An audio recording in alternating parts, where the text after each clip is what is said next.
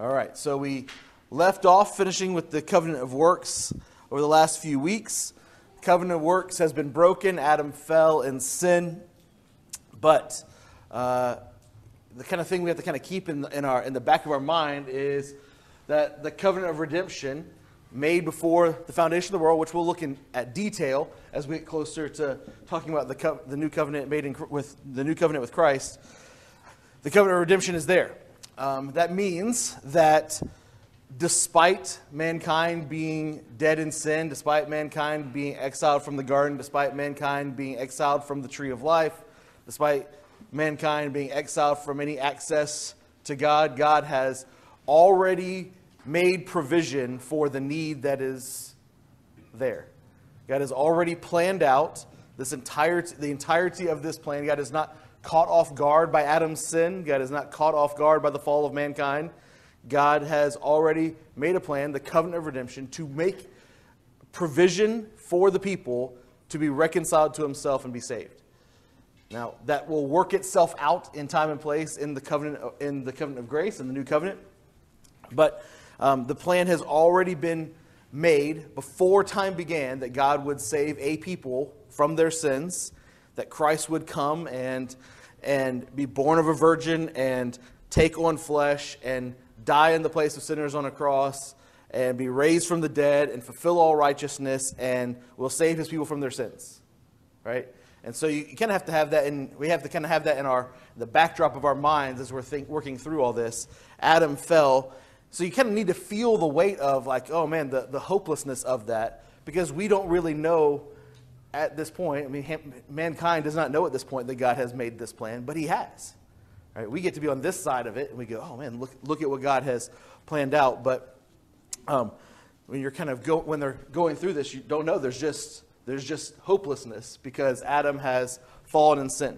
But plan in the covenant of redemption promised in Genesis 3:15, which we saw a little bit last week. Even in the fall and the curses, we have this promise of some sort of redemption to come in the offspring of the woman who would crush the head of the serpent and reconcile mankind. So we have that kind of promise given in Genesis 3:15, and we'll see it play itself out in the new covenant, but planned in the covenant of redemption. When we talk about all that, any questions from last week, any questions about what I just said right there?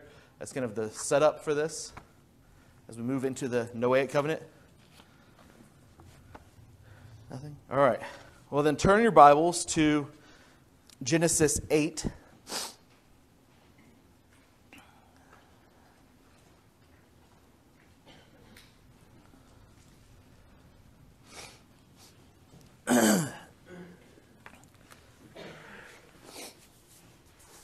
So, the covenant of works that we talked about the last few weeks has all of creation in view. Right? No part of creation is untouched by that covenant. It's my contention, and I think the contention of Christian theology, that the Noahic covenant, the covenant made with Noah, also falls under that same category.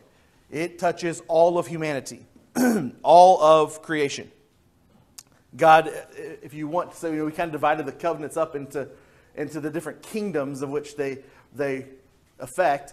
The kingdom of creation, all people, the covenant of works, the covenant of Noah. So the effects of the covenant made with Noah go all the way across all humanity, all creation.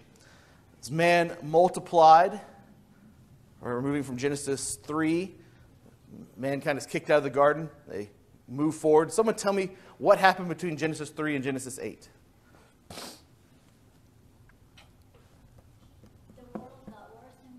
Worse and worse. Yeah. Sin has this kind of effect where it doesn't just stay static. It compounds, it snowballs. And so as generation to generation passed, mankind got worse and worse. What was the hope of mankind at that point? You know, in kind of one sense, there was no hope. In another sense, the only hope was that little seed of promise that was given back at Genesis 3:15. But yet, as of yet, there had seen no fruition of it. Now, I think we talked about this very briefly last week. Did Adam and Eve believe that promise that God gave in Genesis 3:15? I think every evidence is they did. That they believed that promise. In fact, it was kind of that promise and it being passed down through generations, being given by the one the promise was given to, repeated to their offspring, is kind of the theme throughout the book of Genesis, right? And God's preservation of that promised seed, that promised offspring that would crush the head of the serpent. All those things were passed down. And so I think it's pretty obvious that they believed that. But we end up in Genesis 8. Mankind has gotten worse and worse. God has permitted the sinfulness of man to increase to the extent that everyone on the planet was as seemingly as sinful as they could get. Right? It appeared to human eyes that those who served the Lord and believed in His promises would all be destroyed, that there would be no hope for any kind of offspring because all people were sinning, and yet God preserves His promise. Now, look with me at Genesis 8. Now, Moses, as he's composing this account of Noah, what do you think, all right, how do I want to phrase this? What do you think the reference, like the imagery of Genesis 8 is coming from?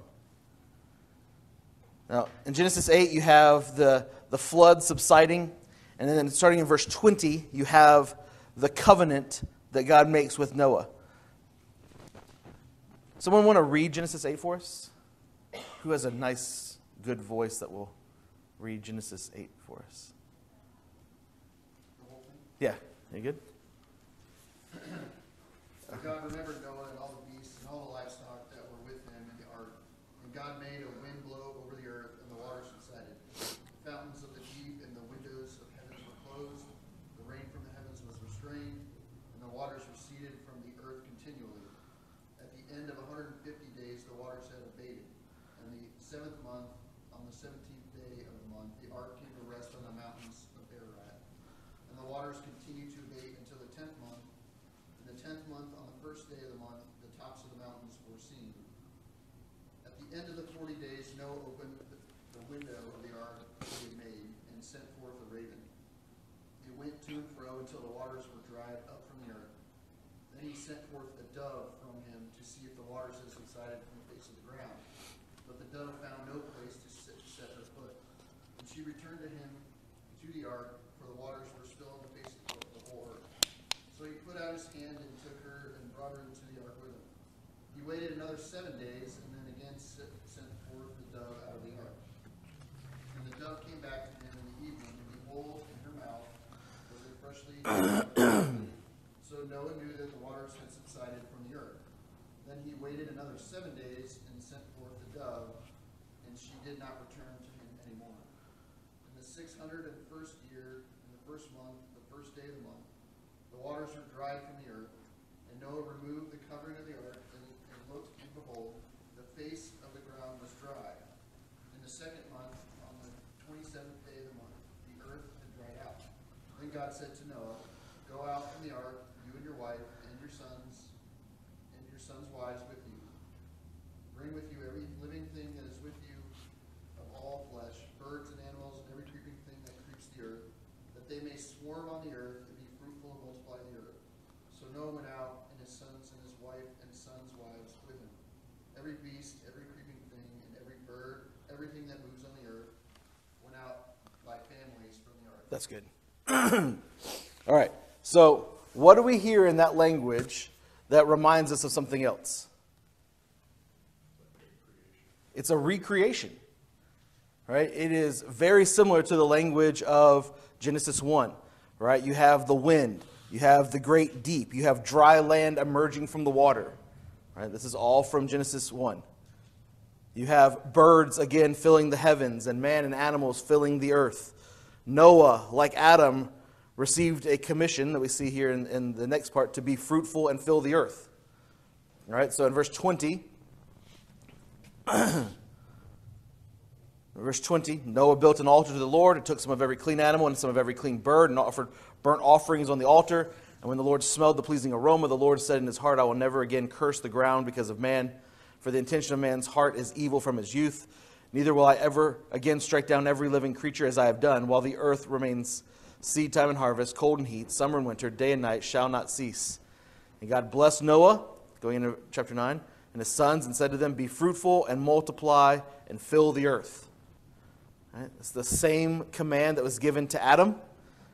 And so all of this is to tell us that the flood, the kind of end of the flood story is a recreation of God's earth.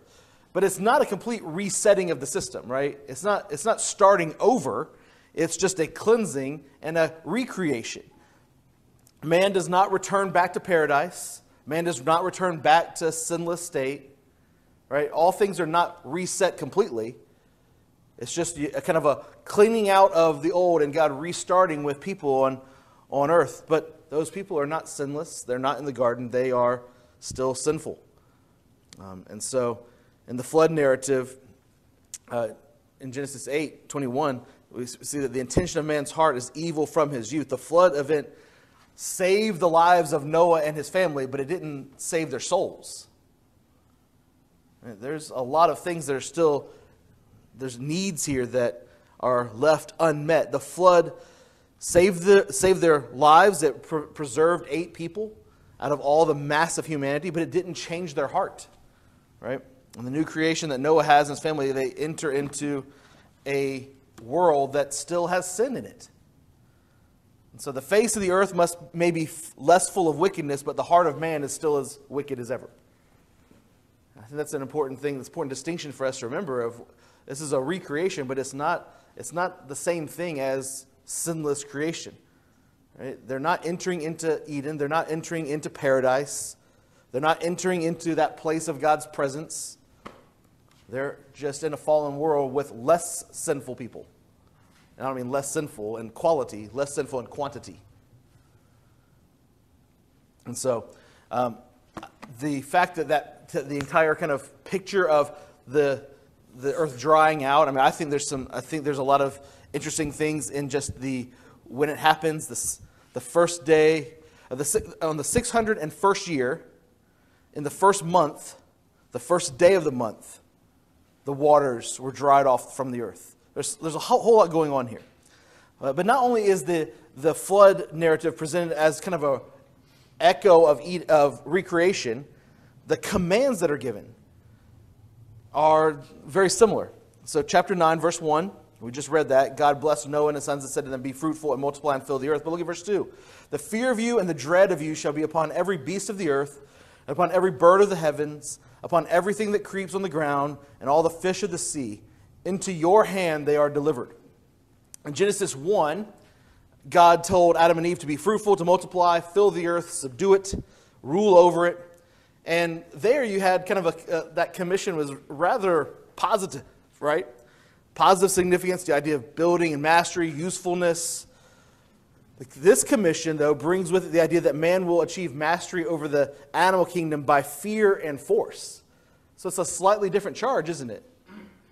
You know, before Adam is naming the animals, and there seems to be some sort of relationship with animals that his mastery over them is not difficult. It's not striving with them. It is an easy rule. This is not the case, right? The fear of you and the dread of you shall be upon every beast of the earth, and upon every bird of the heaven, upon everything that creeps on the ground, and all the fish of the sea. But yet they're going to be delivered into your hand. And so you see, it's the same, but different. The same kind of language occurs, by the way, this idea when Israel is going into Canaan. Did you ever notice that? When Israel's going into Canaan, think of like Deuteronomy 8, Deuteronomy 2. Deuteronomy 2, when the people are entering the land, God basically tells the people, you're going to go into the land, and the fear of you, the dread of you, is going to be on every man. You're going to go in, they're going to be delivered to you, but they're going to be fearful, they're going to fight against you.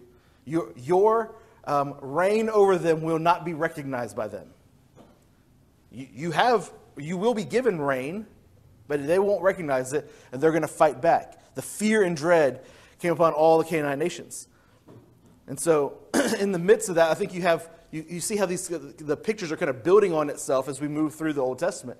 So now you have the picture of Noah and his family being given this commission. All right, here's a freshly washed earth, and you are now to go and take dominion. But listen, the animals who you just lived with on the ark, they're not going to listen to you.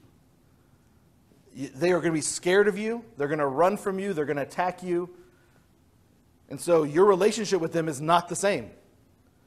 And then God builds on that and goes, the same kind of commission to the Israelites. You're going to go in, and the fear and dread of you is on there. But in both situations, you're called to go in and build a civilization.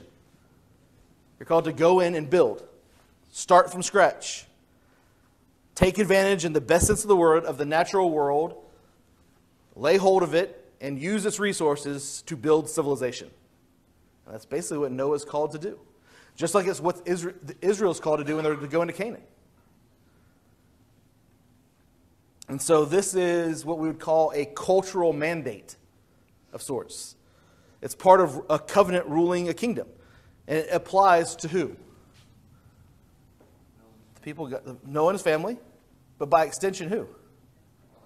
All humanity. All humanity. Right? Because this is part of the kingdom of creation. There's no special tie here to just those who believe. This is all humanity. This is the responsibility of humanity. Use the resources that God has given well, but use them. And use them to build something. And so, are we accountable to this covenant? People are looking. Some people are shaking their head, but not assertively. Just kind of like, I think that's right. Yes. Does this inform how we live our lives now? Yes, it does. Is it good for us to utilize the resources that are around us? Yes. I think written in that is that we need to be good stewards of what God's given also, right? So we're not wasteful. We don't want to be dismissive of being a good steward of the resources, recognizing that some resources are finite or limited, right? And so we have to be. That's part of being a good steward. You don't go in and just use up supplies and then throw it away. We use God's creation wisely and well, and we build things. But that means we don't also run away from the use of the things that God's provided. We utilize them to do what we're called to do. And this is a responsibility for all humanity. Equally, everyone must take seriously this covenant. God rules his kingdom through covenant. And we belong to the kingdom of creation, and we're accountable to this covenant, the one that was given in creation and the one that was reiterated to Noah. So we're part of a mankind with whom God made this covenant. And this commission applies to mankind today, just as it did to Noah and his family. And so, in that sense, this covenant has been passed down to us. And so all mankind is responsible to raise up, establish structure and successful societies, pursue cultural achievement, to grow. Man is not called to just sit in the dirt and mope and wait for the promises of God. Right? Because you could say, oh, well, Genesis 3:15 is coming. We'll just sit here and do nothing, play in the mud. No, build until God gets here. And so that's part of the Noahic covenant. We're called to work. And though the ground may put forth spurs and thorns, and we have to work by the sweat of our brow, we're called to work. So despite the pushback from the animals, we're called to rule. Despite the pushback from the earth, we're called to till the earth and work it. Despite the pushback on the painfulness in childbirth, we're called to be fruitful and multiply. And so you see how the curse, now you're bringing back in the curses of Genesis 3, how they affect the very responsibilities that are given to humanity in creation to carry out. So the curses for man, your work is going to be hard. The ground is not going to easily give up its produce. You're going to have to work it hard. By the way, the childbirth, that's not going to be easy either. That's going to be hard. And so the effects of sin affect the way that both men and women, that all of mankind, carry out the responsibilities that God has given to them.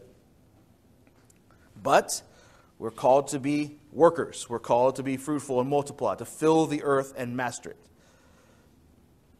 But even then, this task is slightly different than Adam's task, right? Slightly different.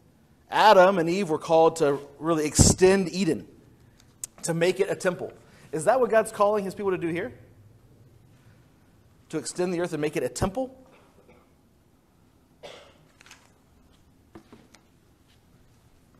That's a question.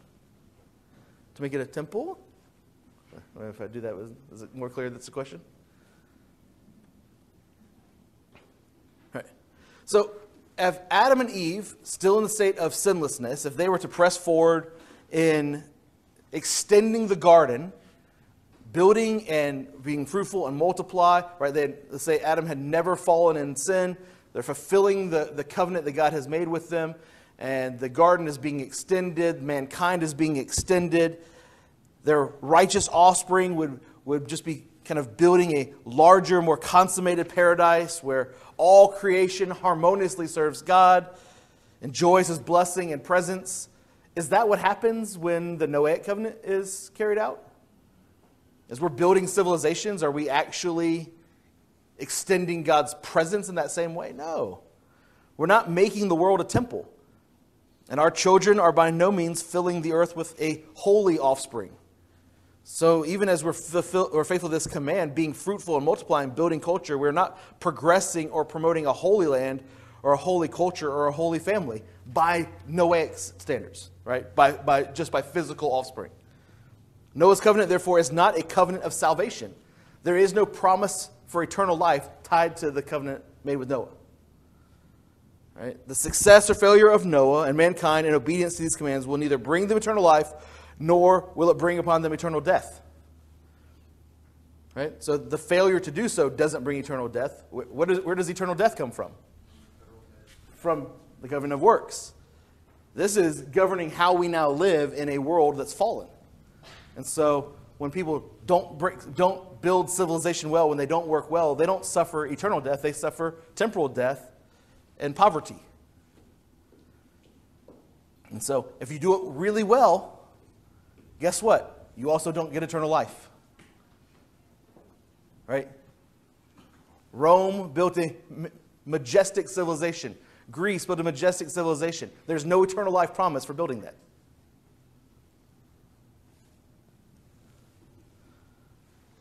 And so, we have to be clear on that. The promise given here is not the same as the promise given here. The curses given here are not the same as the curses given here. They govern the same kind of global thing. Does that make sense? Any questions so far? All right. Now we're going to look even further into what is promised in the covenant, and we're going to see what all is required of man. So God establishes and governs his kingdoms through covenant. In the Noahic covenant, God renews the culture building mandate to Noah and mankind. And God also lays down laws about justice. Right? And so this is important for us to remember that the Noahic covenant is kind of is part of the underpinnings for which God brings about the promise of salvation and the new commission of his people to expand. All right, so all the promises of the kingdom are kind of built on top of the substructure of the Noahic covenant. Does that make sense? I don't know. Hopefully that makes sense. Mankind kind of reached the height of evil that threatened the extinction of the Holy Line, but God preserved his people. God preserved the promise, and he did it even through the Noahic covenant. It's preserving his bigger plan of redemption through this plan here that offers no eternal life, but yet in it, the covenant of redemption, the new covenant, is preserved. Does that make sense? All right. By the way, I think that's how these covenants work as well, and we'll talk some more about that as we get into that in the coming weeks. Look with me at verse 5. Genesis chapter 9.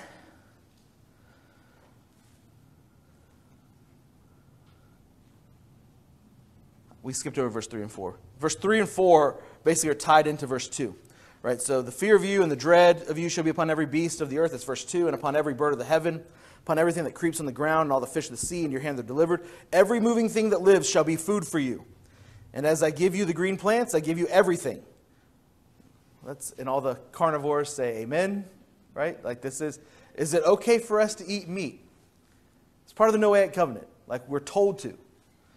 And so, unless you physically can't handle that, eat some meat. Enjoy it. We live here, there's brisket. I don't know if you guys have had that before. It's good. Right?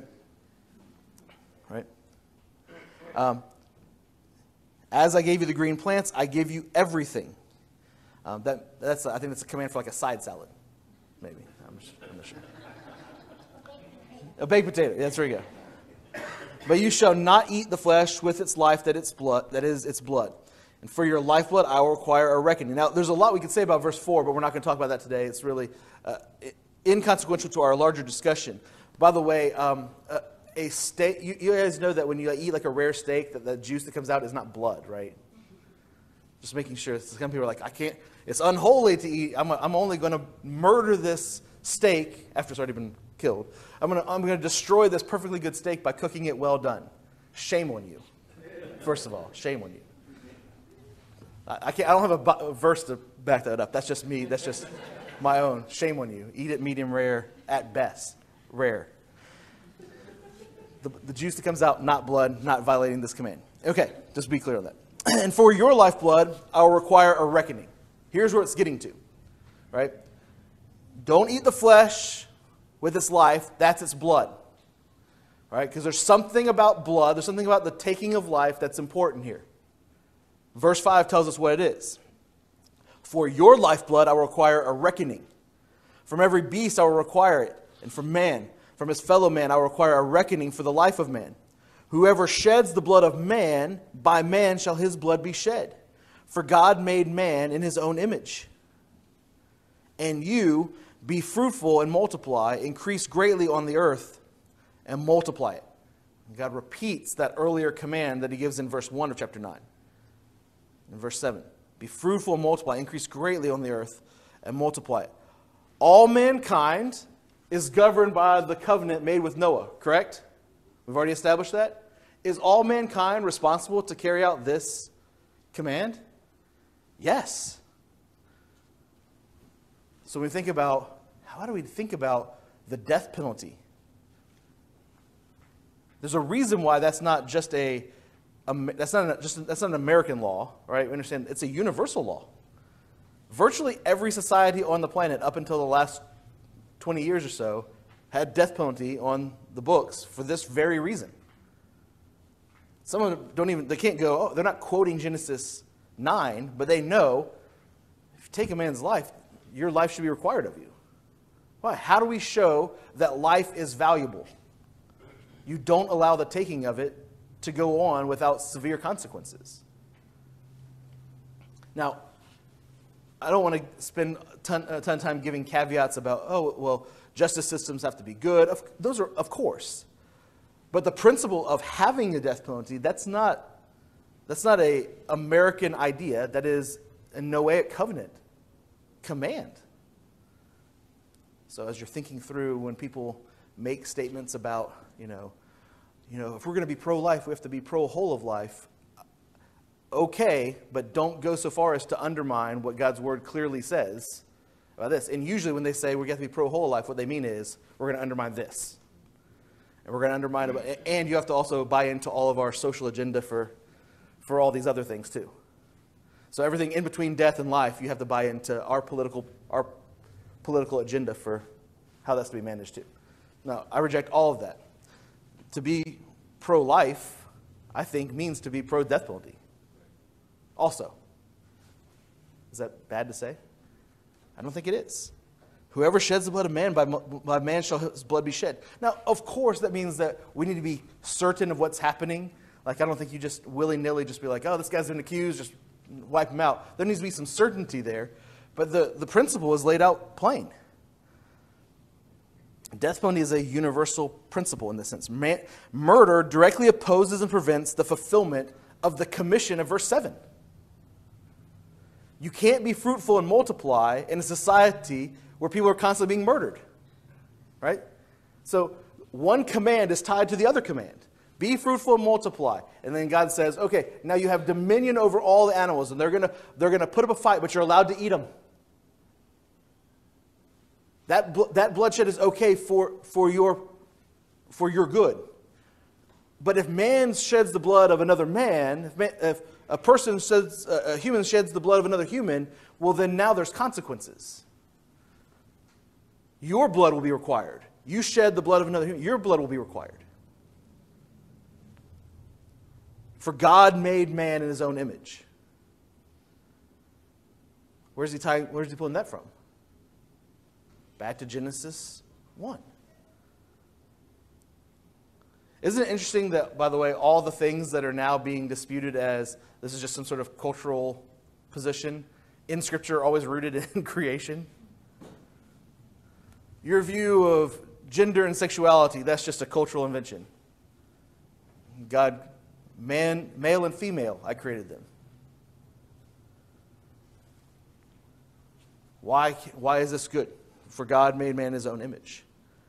And you be fruitful and multiply, increase greatly on the earth and multiply. And if you're murdering each other, you can't be fruitful and multiply. And so, murder directly opposes the fulfillment of the command. So to control mankind's sinful nature, to prevent extreme bloodshed, those who murder are subject to death. Right? And we also understand the idea here is murder, not just accidental killing or whatever else, self-defense, justified sorts of things. We're talking about murder. So this is the establishment of a legal and judicial retribution in society. Mankind has this power derived from God himself through the covenant in his kingdom to punish those who harm society. In this case, specifically, harm it by murder. And so the death penalty justly deserved and prescribed is an act of God's judgment on the murderer, and really an act of mercy to the rest of society. Talk about love of neighbor. It is love of neighbor to punish those who murder. It's a good thing. So in the Noahic covenant, human societies therefore have two basic and related jobs. It seems to me in these first 9 verses, right? What are they? To preserve life and to preserve the family. Mankind is to be fruitful and multiply. And society, man looking out for man, should promote human fruitfulness and multiplication. And so, by conclusion, any society or government that corrupts the family or murders the innocent is a government in direct treason and disobedience to God through this covenant. Is that a fair conclusion? Am I drawing an unfair conclusion on this? I mean, correct me if I'm wrong on that. But so is it wrong for us, not just as Christians, but as a society, to demand accountability for our government or our societies who undermine these things? Undermine human fruitfulness and multiplication, undermine families, undermine safety of society from murder? Is it right for us to demand accountability of governments? Yes. On what basis? On the Noahic covenant. Does that go all the way to rebellion? That's a great question. We were actually having that discussion last night. I think in some cases, probably yes. But how quickly is rebellion, and this is such a hard thing to figure out. How quickly does rebellion, when do I know that my rebellion is not just me trying to get revenge? And now we're into a much harder issue, right? Because so I told the story last night that there was a man that was arrested in Texas. He cut off 37 man buns. He'd gone around behind guys and cut off man buns. And when he was arrested, he said, "I'm doing the Lord's work." And I'm like, I want to hear this argument. I'm kind of curious as to where he's going with this, right? Now, I don't know what his justification for that is. I don't think he could point to a biblical justification that he's literally doing the Lord's work. I'm not saying what he's doing isn't good, but so that's a silly illustration to go, like, just because we claim we're doing the Lord's work doesn't mean we're actually doing the Lord's work. There's a lot of times where our own frustration, our own whatever else would lead us to sin, even if we're doing the right thing. Maybe even our attitudes are wrong in doing it. And so you could justify, oh, well, I'm doing what's good for society. But our society also has laws and ways to do things well. Right? And I think that's part of a good society also, is that you have a good legal structure to where things don't always go to, this is wrong, I'm going to kill you to make sure you know that's wrong. Right? Because then I think that then we're back to violating this command. And so I think there's many steps before rebellion has to be the step. There's many legal steps, many rational steps before you get to rebellion. It doesn't mean that rebellion's off the table. It just means that there's a lot of steps that you have to follow to make sure you're abiding by. If you're going to build a just society, the idea is you build it with just laws. And so, at the end of the day, you have the American Revolution, right? That at some point that was necessary. It's also helpful to remember what the distinction between what the church does and what Christians do in this sense. The church's job is to preach the word and baptize the Lord. So that's it. Christians may get involved in all of these other causes as an implication of what we believe the Bible teaches, but that is not the responsibility of the church. So Christians may have different individual Christians. Yeah, because that's oftentimes, again, another thing we talked about last night. One of the things that oftentimes happens is people say, oh, the church needs to be doing this. And you go, what do you mean by that? Like the institution or the people? Because almost always when people say the church needs to be doing this, what we mean is the people, and I'm 100% in agreement. Like, yes, we need Christians in every area of society building a good society. We want Christians running hospitals and banks.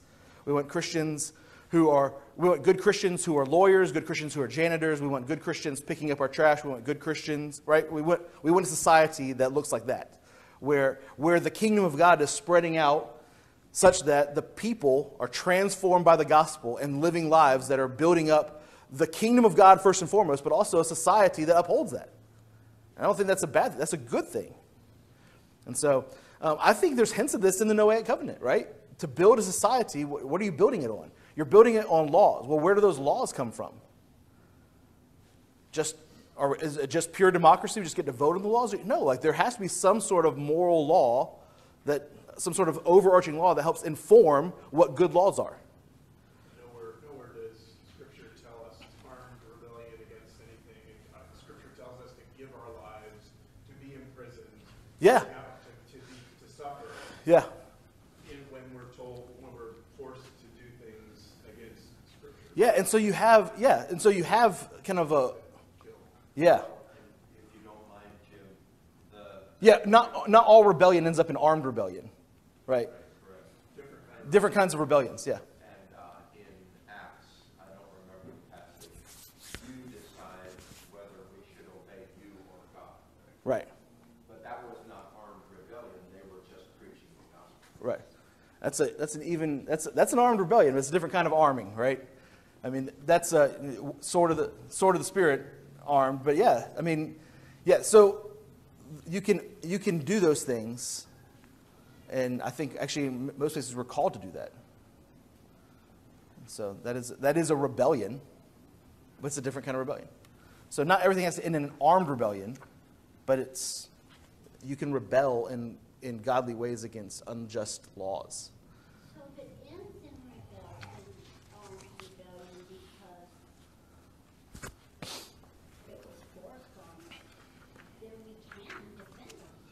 Yeah, I mean, I don't think the command here is like to just go out and enforce laws in that way. Like let's go out and we're not getting our way. This is God's law. Shouldn't it be the law of the land? Well, let's go and wipe out the government until we can get. I don't think that's what we're called to do. We're called to build good societies, following the laws of the land, and change laws and build structures in a way that is glorifying to God. That's a rebellion against unjust laws, but it's not murdering people to institute laws. It's not a coup. Well, the accusation against Christ all the time was that he was trying to, make an insurrection against, that he was the opposite of that. Right. Caesar was Caesar's, Right.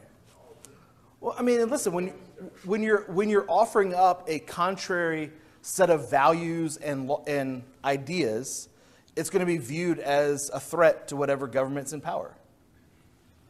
Right? I mean, you are offering up an opposing view, and so you're viewed as some sort of person who's undermining government. And we've seen that throughout church history, and we see it in Scripture, right? That, to use your exact thing, the people of Christ were viewed as undermining the Roman government. And we've seen that from Christians throughout history, that they've been accused of undermining the government, undermining the king. And so that we have to be, so our very existence in some sense is that, right? If we're going to live out the values of the kingdom, the commands of God, our very existence is a threat in some way to earthly powers. And so that doesn't mean we need to then go, oh, if we're going to be a threat, let's be a serious threat, and let's go build up an armory in Montana. And it doesn't mean that's what we do, but it means that we recognize that when we oppose the values of what's going on, I mean, it's pretty obvious that one of the clear violations of the Noahic command is that we have legalized abortion. That's a very clear implication of this, is that the call is to be fruitful and multiply and to not kill. Now you combine both of those things together, you have abortion. Right? Let's kill in our womb. Let's use murder to stop from being fruitful and multiply. Right? Now, how do you oppose that? And that's where, we have us opposing it at all. You get attacks from the outside of going, a common sense argument of, hey, we shouldn't do this is met with, you hate women, you hate love, and it's just, right, it's just on down the line.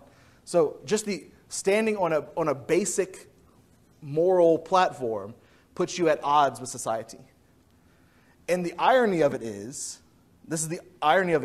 sinful men have so twisted things that they don't see that such a thing is undermining society. This is the foundation for society building. If you're going to do things, you need to multiply greatly, and you need to build a just society with laws. Primarily, the most obvious of laws is you can't murder. Now, there's other laws that I think flow from that, but starting out, if you get murder wrong, pretty sure you're okay with theft, right? So if you get this one wrong, this is the biggest one. If you get this one wrong, then all the other stuff is not going to work. If you get this right, there's a good chance you're going to go, okay, well, what else does that entail? What other kind of legalized structure should be in place? And so I think that all flows from the Noahic covenant. So I got to press on. If we have more questions, we talk about it at the end, but we got to press on because I only want to spend this week on the Noahic covenant. All right, so Noahic covenant governs the common kingdom of mankind, and as a society, we're called to promote, preserve, protect life of individuals, life of the family. Those are the basic commitments. As a result, we punish the wicked, we put to death murderers, and we must seek with God's help to exemplify and manifest real, loving, thriving families. Right? In that sense, we are a model for the rest of the world. Our homes ought to model what it looks like to be thriving families. Now, in this covenant, that's the expectations that God puts on man. This is what you will do. Now, what's interesting here is there is no stipulations for what happens if you don't do it. The implications are clear, though. Your societies will be garbage. And then we read world history, right? And you go, oh, why did this society fall apart? As great as it looked, why did it fall apart? Usually because of this, right? Why are societies falling apart today? I think because of this. A misunderstanding of the importance of life and justice, but also if your reproduction rate is 1.1, looking at you, France and Italy, guess what? How many people does it take? Yeah, China. How many people does it take to get to the next generation? Like, it takes two people to have one baby. That's the 1.1. For every couple, the reproduction rate is 1.1. That doesn't mean they're having 2 kids per family. It means the reproduction rate, the reproduction rate is below, it's half of sustainability. So you need 2.1 to sustain society. 1.1 is half of that. Right? Sorry. Convoluted way to get back to what I was trying to say. 2.1 is just to keep it level. 1.1, half of that. So societies are going to crumble in that sense. All right? So the command is clear, but the stipulations are not as obvious. Right? There is the consequences, the punishment for it is not overt like it is in other covenants. It's more implied. So that's what man is required to do. You obey these commands. This is what's going to happen. And if you do this, it's going well for you. If you don't do this, then the implication is it's going to go very poorly for you. What are God's commitments in this covenant? That's where you look at verse 8. Then God said to Noah and to his sons, "Behold, I establish my covenant with you and within your offspring after you, with every living creature that is with you, the birds, the livestock, and every beast of the earth with you, as many came out of the ark. It is for every beast of the earth. I establish my covenant with you that never again shall there be a flood. Right? That never again shall all flesh be cut off by the waters of the flood. And never again shall there be a flood to destroy the earth." And God said, "This is the sign of the covenant that I make between me and you and every living creature that is with you for all future generations. I have set my bow in the cloud, and it shall be a sign of the covenant between me and the earth." By the way, you understand bow. What kind of bow are we talking about? Well, I understand it's rainbow, but what's the picture of a rainbow? A bow and arrow, not like tie it up with a nice little bow. Right? I'm setting my bow, right? The weapon of judgment of sorts. I'm setting it in the sky, and it shall be a sign of the covenant between me and the earth. Verse 14. When I bring clouds over the earth, and the bow is seen in the clouds, I will remember my covenant that is between me and you and every living creature of all flesh. Also, when we say remember, what do we mean here? Is God forgetting his covenant? Is that what he's saying? It's a reminder, not just to God, it's God basically reestablishing, kind of reinvigorating the covenant with the people. It's a reminder to us of God's promise. And it's also God reestablishing, going, I see that, and I also know. I'm affirming the covenant that I've made. I'm reaffirming it with you. So I will remember my covenant is between me and you and every living creature of the flesh, and the water shall never again become a flood to destroy all flesh. When the bow is in the clouds, I will see it and remember the everlasting covenant between God and every living creature of all flesh that is on the earth. And God said to Noah, "This is the sign of the covenant that I have established between me and all flesh that is on the earth." And so to be clear, who is the covenant for? All flesh that is on the earth. All creatures that are on the earth. So the Noahic covenant expands from Noah to his family, to all mankind, to all the earth, to all flesh. And so God promises that a great deep will never overtake the world again. Mankind will never be wiped out by flood ever again. And as a visible picture, as a sign of that covenant, God designates the rainbow to be a visible promise of that reality. And so what is the promise? That under God's provision, earth will go on. Seasons will come and seasons will go, and rains will come and rains will go, and people will come and people will go, and the earth will move on in the manner with which God has set it up. It will carry out its purpose, and it will keep on going. God will not destroy it again by flood. And so this is a covenant with obligations. But its promised blessings won't ever be removed. God will not flood the earth again, and the rainbow is God's visible promise to the world. God promises to preserve creation. Not eternally in this covenant, right? But never again will a flood destroy earth. And this promise is not even predicated on what we do, which is good, right? How many rainbows would have ever been seen if it was predicated on man keeping his end of the bargain? 0. So the reason and purpose for this promise of preservation is that it creates the platform. This is what I was saying before. It creates kind of the substructure, the foundation on which God's plan of salvation will be carried out. God promising not to wipe out the earth becomes the place where we see all these covenants. We'll see the covenant of redemption play itself out through this promise made here, through the covenant with Abraham and Moses and David, all the way through the coming of Christ. It becomes the stage, the theater on which God carries out salvation. And that stage is stable because of the Noahic covenant. That's the promise of this. And therefore the people of God can know at all times, whether before or after the advent of the promised seed, that God will not destroy the earth until he has fulfilled every single promise to his people.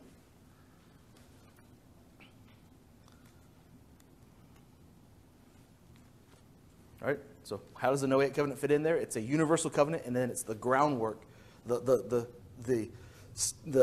ground level, the foundation on which all the other covenants play themselves out. All the other covenants play themselves out within the covenant, within the kingdom of creation. All right, everything else is a subset of that. Make sense? Okay. So, how do we describe this kingdom? We got a few minutes left to talk about this. How do we describe this kingdom? The kingdom of creation is a common kingdom, but it's cursed. It's a kingdom of grace. All right? Under Adam had a commission to extend Eden to the world, to make the world a temple.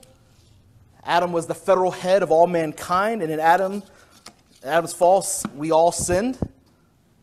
All of creation is governed by the covenant of works. And this was proven by the fact that when Adam broke that covenant, all creation was cursed. Mankind, the ground, all things. And God established that kingdom of creation by the covenant of works. In Noah's case, the flood narrative and the commission given to Noah present kind of a new creation and a new commission. It's not repeating what we saw there, but it is kind of echoing what we saw in Adam. The kingdom of creation is governed by two covenants. The covenant of works curses mankind, and the Noahic covenant kind of stabilizes the cursed world so that redemptive history can play itself out. So if you're looking to figure out how these all fit together, that's how it fits together. The covenant of works, all mankind is cursed. In the covenant with Noah, the world is kind of stabilized by God. Common grace is given so that all the rest can play itself out. Any questions on that? What is life like in that kingdom? Read Ecclesiastes. All right? I mean, it feels unstable. It says it's stable because God has made it stable. It seems unstable because mankind is still sinful. And so the promise of redemption doesn't come through the Noahic covenant. It comes through the new covenant. It comes through the covenant of grace. So, any other questions? Any questions? All right. If you want to talk, I'll be up here. I'll end now. I don't get any lectures about going too long. If you want to talk, have any questions you want to come, want to ask, I'll come up. You can come up here and I'll stay here and you can ask those questions. Let me pray. Father God, thank you for your work in stabilizing our society. Lord, we pray for change in our society. Lord, we pray that our society would live by the commands you give of the Noahic covenant. That we would be committed to justice, that we'd be committed to the consequences of murder, that a life is demanded for a life. Lord, we pray that we would be a society that understands the benefit of being fruitful and multiplying. And so, Lord, we pray that you would help us to be good citizens in this kingdom, good citizens in this society, that we would push forth as Christians the truth of the gospel. First and foremost, to see the kingdom of God expand, but also for the good of our neighbor in seeing a society that is a better reflection of what you have called societies to be. And so, Lord, we ask your help in doing that. Let us not lose sight of our primary task of sharing the gospel for the salvation of sinners, but neither should we make that our whole task. Help us to see also that you've called us to be good good workers and good citizens and good neighbors. And we pray that you would help us to do all those things. In the name of Christ, amen.